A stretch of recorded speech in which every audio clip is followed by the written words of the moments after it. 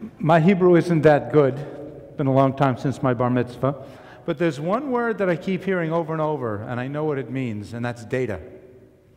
I live my life around data. Many of you are too. But here's the difference.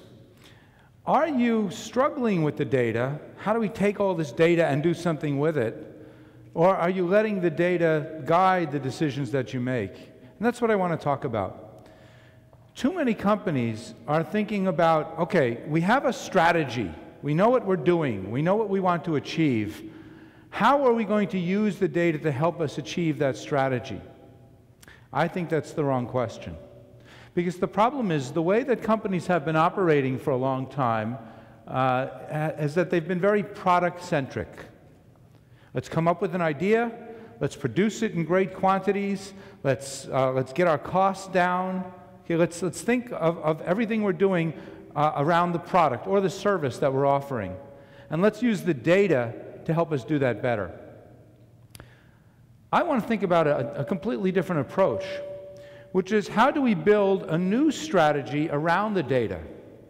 Instead of trying to use all of this great new data that we have to try to fit it into existing old strategies, strategies that were developed in an era when the data wasn't available. I think about a lot of the way we do business today is the same way that Henry Ford started doing business 100 years ago. We come up with an idea, we produce a lot of it, we get our costs down. We don't really care if we're selling 10 million cars to the same person or one car to 10 million different people, because it's all about production. But now that we have the accurate data that we have, maybe we could think about a very different way of doing business. So I have a new book called Customer Centricity, the idea of building strategies from the customer up instead of from the product down. If you're interested, you can get a copy on Amazon, cheap paperback, download it. But I really don't want to, I want to talk only a little bit about the book today. I want to talk about more of the why it matters. So the idea is that the traditional product-centric way of doing business doesn't work quite as well as it used to be.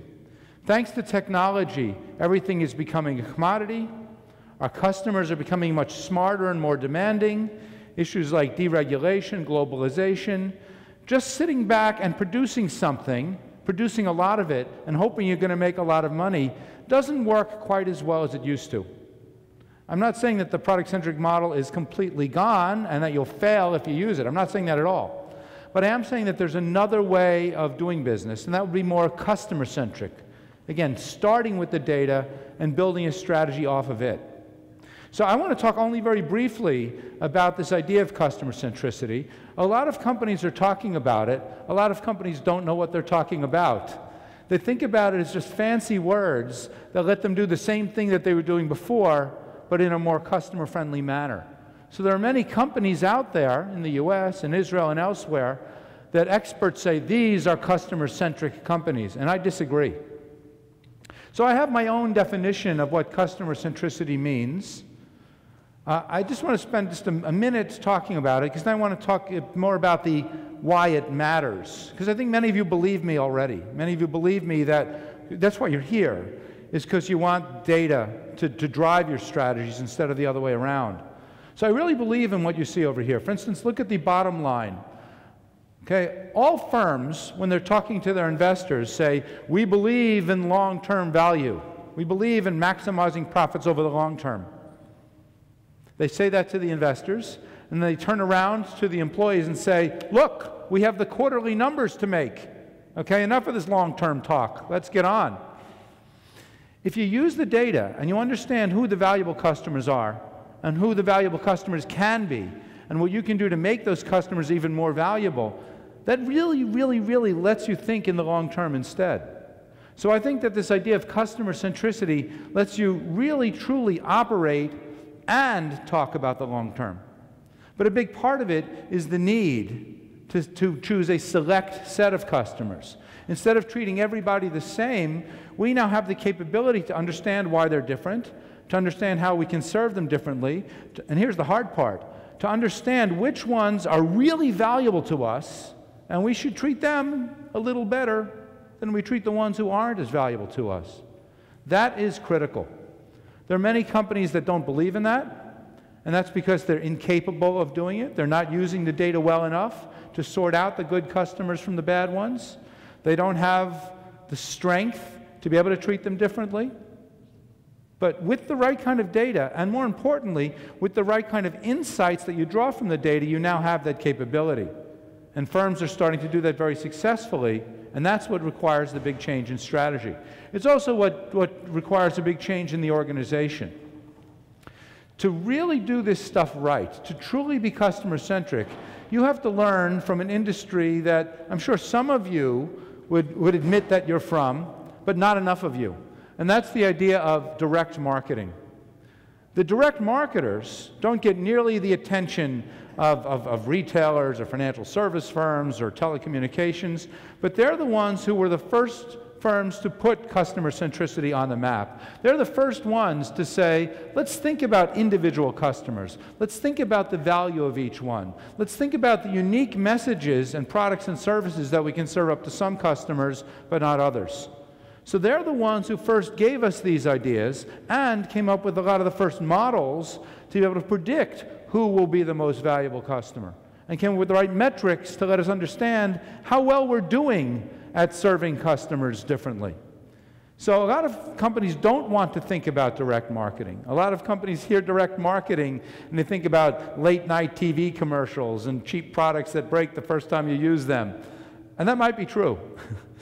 But it's what's going on under the surface of direct marketing, the idea of identifying customers, knowing which one to treat how, knowing when to serve that message. Again, it's so easy today. It was difficult 40 or 50 years ago to do those kinds of things, but with a lot of the services that Google and other firms offer, it becomes so much easier, so why not build our strategies around it instead of taking those data and capabilities and fitting them into existing old strategies. So the question is, if you do all this, how do you make money on it? And that's what I want to focus on today. So let me very quickly review the points of customer centricity. Right now I've just tried to motivate it for you. One more slide with some points about it, and then I want to talk about how you can actually make money on it and some of the surprises that might emerge along the way. So in the customer-centric world, one thing I want to emphasize is that our goal, just like it is in the product-centric world, is to make as much money as possible. The ultimate objective is the same. There are too many companies that say, oh, I don't want to do that customer-centric stuff because I'm serious about my business. I want to make money.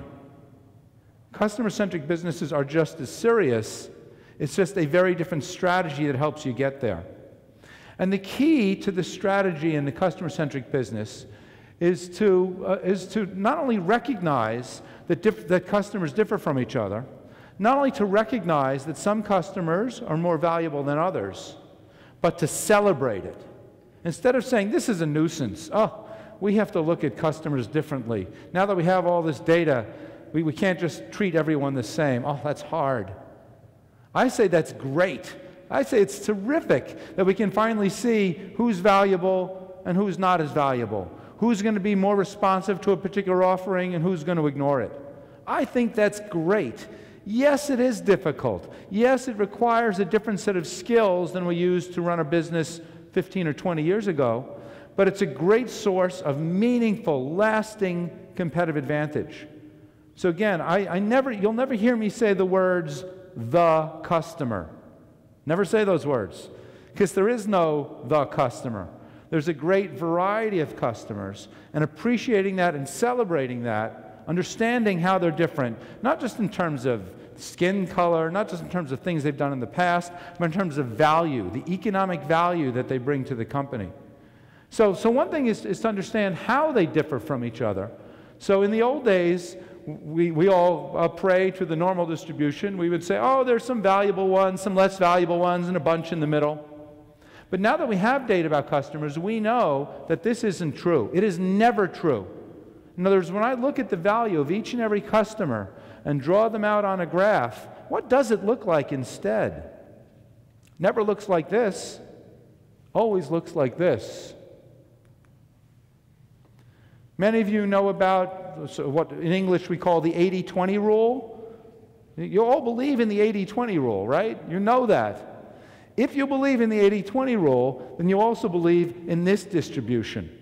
Okay, it's a very important distinction that there are some customers out there who are incredibly valuable, and you really do want to run the business around them and hope that in serving those customers well, the other 80% will come along for the ride too. They'll say, you know what, these products are good too. Maybe I'm not getting treated as well, but it's a good deal for me anyway. Okay? So first of all, it's recognizing the nature of customer heterogeneity. Another part of it is to recognize that when we're talking about customer profitability, I'm not talking about the past. I'm not talking about the money that we already got from the customers. I'm talking about the money that we expect to make from them in the future. Okay, again, when you are valuing an organization, the stock price for your company doesn't reflect its past profits, it reflects your future profits. Same thing with your customers. So we're going to use all that past data, but not so much to say, here is the valuable customer, but we're going to use that past data to say, I have some understanding of this customer's needs and wants, my ability to serve them, and I'm going to turn that into a future statement about how valuable that customer will be in the future. Okay, they're related. Customers who are more profitable in the past tend to be more profitable in the future, but it's not a perfect mirror. All right, so it's being able to use the data to be able to make those kinds of projections. And the nice thing is that once you have all that data, once you truly understand what a customer has done, their true underlying propensities, their responsiveness to different kinds of messages, the kind of relationship expertise that you can develop, no one can ever take away from you. Earlier, I talked about commoditization. I talked about how technology is making things more difficult for product-oriented firms. But when it comes to you and your customer, if you have the right kind of data, and if you can anticipate what they're going to do and how it will change under different kinds of conditions, no one can ever take that away from you. All the technology in the world, you still own that relationship. So I find it to be a much better way, a much more defensible way to create competitive advantage than just trying to build a better product faster, because you know that someone's going to build a better product the day after that. Very different way of doing business. It has very big implications for the way you define your organization. I don't want to spend too much time on this example, but we see when a big company like Procter & Gamble starts to take all of its different brands and aligns them around a particular kind of customer, that's what I'm talking about over here. I want to see more of this. I want to see more companies organized around customers instead of being organized around products. Now, Procter & Gamble hasn't gotten there yet, but to their credit, they're starting to test it. I think more companies should be testing it as well. So the big question, how are we going to make money on this? Let's talk about that. So if you do all this customer-centric stuff, and I'm not saying that all of you should, because there are many firms for a variety of reasons, some cultural, some availability of the data, some regulatory limitations, aren't going to become customer-centric and shouldn't. But for firms that can do it, they should be trying to find out what it's worth. And the question is, how do you make money on it? All of a sudden you say, we're customer-centric. It's expensive, it's risky, it's a very different way of doing business. What's the upside? How can you possibly make more money being customer-centric than being product-centric? And the answers lie in these three words over here: acquisition, retention, development. Those words are not new. The idea of acquiring customers has been around forever. The idea of keeping the right customers is certainly not a new concept. And the idea of taking existing customers and making them even more valuable is something that all companies think about. My point, though, is to take these concepts, to take these activities, and raise them to a higher level in the organization. If you think about the way the marketing organization is run, who are the highest people within the marketing organization? It's the people who build the brand. It's the people who come up with the ad campaigns. And that's important, don't get me wrong. Many of you do that. But I think that these activities over here that are usually assigned to lower level analytics people deserve to be at that very same level. It's not enough just to craft a nice message and to know how to position a product. I say, in the customer-centric world, it is just as important, maybe more important, to understand which kinds of customers to acquire, which customers are worth retaining, and which ones you have some chance at making them more valuable. I want to spend the rest of our time talking about some insights and surprises about each of these three activities. I actually want to ask you a question right now as we start to talk about customer acquisition, what metric do you use to gauge how well you're doing at customer acquisition? What is the metric that every firm, especially digital-oriented firms, use to say how well they're doing in customer acquisition? What metric is that? Let me hear it. But how do we know how well we're doing at acquisition? 3 letters in English. CPA. I heard CPA. CPA stands for? Cost per acquisition. Okay, you all know that one, right? I think it's a terrible, terrible idea. I think managing a business in terms of cost per acquisition is a recipe for failure. Okay? Think about other kinds of acquisition activities that you do. Think about when you acquire employees or new technology, or let's say lawyers, just as examples. If you take a CPA mentality, the CPA mentality says, let's spend as little as possible. Let's use technology to drive our costs down as low as possible to acquire a customer. I think that's a bad idea. You wouldn't do it for these kinds of things.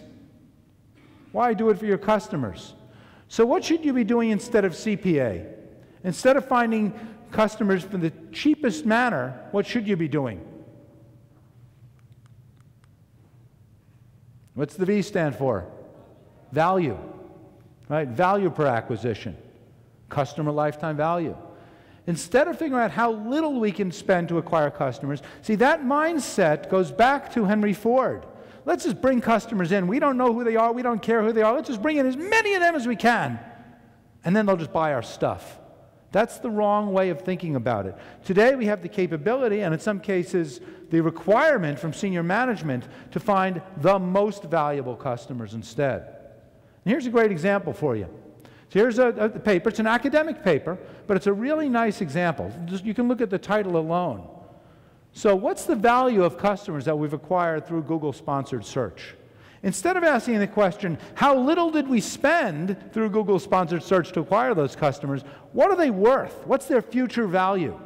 And you look at some of the analyses that go on here, and I won't say more than this about this kind of paper. So yes, we can acquire people for $2 or $3 through sponsored search. That's great. Yes, would it be better to bring those numbers down, all else being equal? Sure. But all else is not equal. And we find tremendous upside. We find that depending on how we acquire the customers, they're going to be worth, let's say, $1,000 versus $800. And when you look at the numbers this way, it makes you realize that spending $2 versus $3 on acquiring a customer is ridiculous. It's irrelevant. So when you're focusing on the future, when you're focusing on the long term, CPA is absolutely the wrong metric to be looking at. And it is great to see that you can actually directly link future value, lifetime value, to different kinds of acquisition activities. Granted, these are relatively new ideas. These are papers that are just getting published now, but it's a new way of approaching things, and you need to start asking that question differently. So that's the part about acquisition. Let's talk briefly about customer retention. So what's the metric that we use to see how well we're doing at customer retention? What will companies look at? They'll look at a churn rate, or an attrition rate, or a retention rate. Okay, how good are we at keeping the customers around who have been with us? Okay, you're familiar with that idea? And I want to show you that in the data-driven world, the way we look at the retention rate changes a lot. So there are some companies out there. Here's an example from Vodafone that shows their churn rate over time. And it looks pretty steady. Okay, it looks like their churn rate, their attrition rate is around, let's say, 18%. Every year, they're losing about 18% of the customers, holding on to just over 80% of them. Okay? You're familiar with numbers like this? So the question is, how do we translate these retention rates into lifetime value? Let me ask you another question, a math question this time. Suppose your attrition rate is 20%. Okay, 20% of your customers leave every time. What's the expected lifetime for an average customer? So if we lose 20% per year, then how long does an average customer stay with us? 5 years. right? 1 over 20%. In this case, it's just under 20%, so it'll be just over 5 years. Sounds right? Totally wrong. And if you guide your business that way, you're in trouble. Let me show you the right way to do it. See, the question is, let me ask you another question. What is it that we celebrate? Heterogeneity. We acknowledge and we celebrate the fact that different customers have different propensities, which includes different attrition propensities. It is not the case that each and every customer is 20% likely to leave. Some are more likely than others. So staying with the Vodafone example, here is what that heterogeneity distribution looks like. And by the way, this is what it looks like for almost every company. It's that same kind of curve that we looked at before.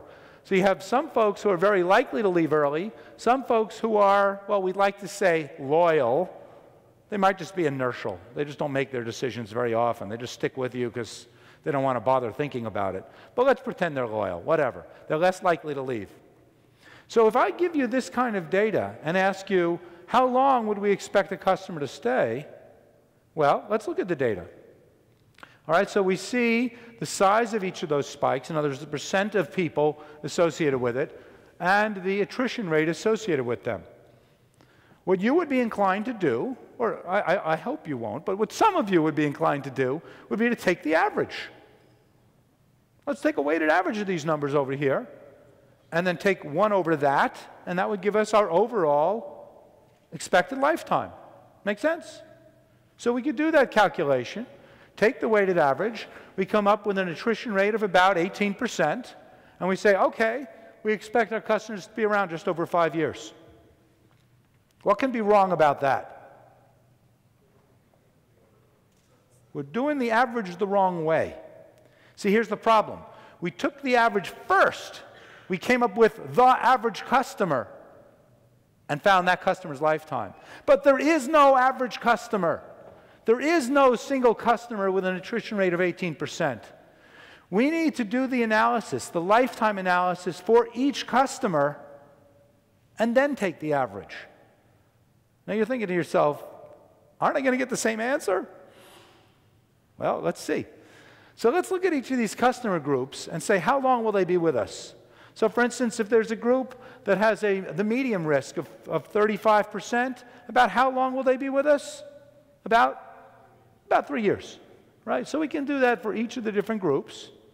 But notice, for that group that has a very low attrition rate, 0.06, they're going to stay with us a long time, which is great. Those are our special customers, right? So now when we take the average, now we look at the lifetimes, and now take the average. Look what happens. 12.5 years. Same data. Different way of looking at it. All of a sudden, our customer base is twice as valuable as it was before. Just like that. Just like that. I just doubled the value of your customer base without doing anything other than using the data properly. Okay, so I think there's a lesson right there, but it has important implications. Because now that we know, by doing it the right way, that customers are more likely to stay with us for a long time, what does that tell us about the way we're going to spend money on acquisition, retention, and development? It means we can worry just a little bit less about customer retention. They're inclined to stay with us longer than we thought. And so where should we spend our money instead? Smart acquisition. Let's spend our money trying to find customers like those in the top group. Okay, because if we can find people like that, they're going to stay with us a very long time. So if we can look at our existing customer base and understand how are those low-risk people different than the high-risk ones? And again, I'm not talking about demographics, maybe that too, but I'm talking about behavioral characteristics, how and when we acquired them. And let's go fishing in those waters for more customers, right there, without ever having a promotion, without worrying about the brand. Again, those are important things. But just by managing this balance of retention and acquisition and using the data properly, celebrating heterogeneity and being forward-looking instead of obsessed with CPA, we can make the company incredibly more valuable. Now, I didn't talk that much about customer development. Let me do that for a moment. So you tell me once again, There are 4 ways of doing customer development. There are 4 ways to take your existing customers and make them more valuable. What are those ways? Ways such as cross-selling. Cross-selling is the big one.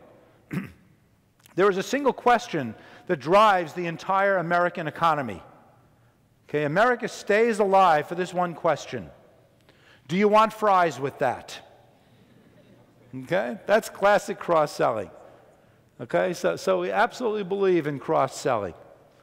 Now, you have to try it, you have to do it, you have to constantly be asking that kind of question, but the upside to it isn't always as big as you think. The way I like to think about it, being someone who likes to eat a lot, is I think about cross-selling as icing on the cake. It takes an existing valuable customer base and makes them more valuable. But it's not cake. The cake is finding the right customers and keeping them around. Okay? Too many companies say, man, once we get them in the door, we're going to cross-sell them and make them really more valuable. Cross-selling is important, you have to do it, but its value is much smaller. Anyway, what are the other, very quickly, the other ways of doing customer development? Besides getting people to buy other kinds of items from you, you'll upsell, so you're going to move them to higher margin items that you sell. You'll also,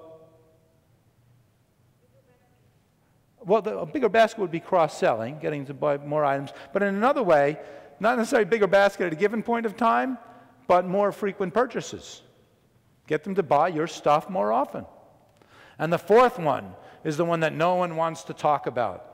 Okay? It's the most controversial one of all, but we have to acknowledge it. We have to acknowledge that if we have really good customers, and they like us not only because we produce very good products and services, but because we understand their needs and we hit them with the right messages at the right time, that they actually trust in us, then what's something we can and should consider doing? Raising the prices. For companies that you like, I'm sure you would admit to yourself, even if not to the company, that you'd pay a lot more for them. Right? Now, it's very tricky, and I'm not saying immediately jack up the prices on everybody, big mistake. But by using the data and drawing insight from it and celebrating heterogeneity, you actually can figure out who you can charge premium prices to and who would be perfectly happy because they're getting so much value from the relationship. Anyway, it's 4th of 4 on the list. I don't want to push it, but those are the 4 ways of doing customer development. So then there's the big question. How do we balance these things? If your senior manager gives you $1 more to spend, where are you going to spend it? So I want to see a show of hands on this one. So you have $1 more to spend in your marketing budget. Are you going to spend it on acquisition, retention, or development? Sorry, how many of you say acquisition? Raise them high, raise them high. How many say retention? How many say development? Wow. After everything I just told you about development. Now, customer development is important, but what was the metaphor that I used for it? It's icing on the cake, not cake. Right? Development activities, you have to do it. Don't get me wrong. I am not saying to cut development spending. I don't want you to walk away thinking that. But there are limits to how much you can get on it. Okay? It's hard to get people to necessarily put more in the basket or to move the higher margin items. You have to try. But I believe, especially because of the CPA mentality, because companies are spending as little as possible to acquire new customers, I firmly believe and have lots of evidence to show that companies are way underspending on acquisition. They're spending too little. They're not necessarily finding and acquiring the right kinds of customers. When you start thinking about VPA, the ceiling of how much total money this customer is going to be worth, not that you want to spend that much to acquire a customer, because then you're not making any money on them, but right now we're focusing on the floor. There's a lot of room in there to spend more on acquisition, and not only to get more customers, but to get, help me out here, better customers, right? By being more customer-centric and saying we're going to build this business around the right kinds of customers, it's going to cost you more. at least acquisition will cost you more. But the upside to it, look back at those retention numbers. When you find the right people, they're going to stay with you a long, long time. The value of that collective customer base is going to be much higher. So here's the recipe. Okay, this last slide for you, and then if there's time, I'm very glad to take any questions that you might have. So first of all, this idea of lifetime value isn't something that you do one time. Let me ask you this question. How many of your companies, how many of you at least think about, recognize that it would be interesting and maybe important to do lifetime value? How many of you do some kind of CLV something, okay? Some hands, more hands than I would have seen if I asked that question 3 years ago, but not enough hands, okay? Because, again, I'm not pushing you to be customer-centric. I am pushing you to make an informed decision about whether, how, and when to become customer-centric. And you can't make that decision unless you know the value of your customers. So you have an obligation to your shareholders to do this, and then to decide whether you want to build your business around it. If you want to build your business around it, then you need to be doing this pretty regularly. You can't just do it one time and then do it 5 years later, because these numbers are going to be changing all the time. You need to be doing it on, let's say, a quarterly basis. I know companies that are doing it on a daily basis. Okay, it's all automated. So that's one thing, is to figure out the value of your customers, then break them into groups. We all believe in segmentation. I do too, just as much. But I believe in segmentation in a slightly different way than some of you. Because too often, you're segmenting your customers on easily observable characteristics, gender, income, things like that. I'm saying we should be focusing our segmentation efforts more around behavior. Okay? Which might mean, for instance, how and when we acquired you. What campaign did we first acquire you through? What was the first product or service that you bought from us? Okay, who referred you? Because that's going to be very informative to us. Because if we find out down the road that you're a really valuable customer and we want to find more people like you, a natural thing to do would be to go back to the original source of acquisition that brought you in the first place. Anyway, segment your customers on a behavioral basis. Do all of that retention and development stuff. Do it, okay? Don't get the wrong idea from what I said before.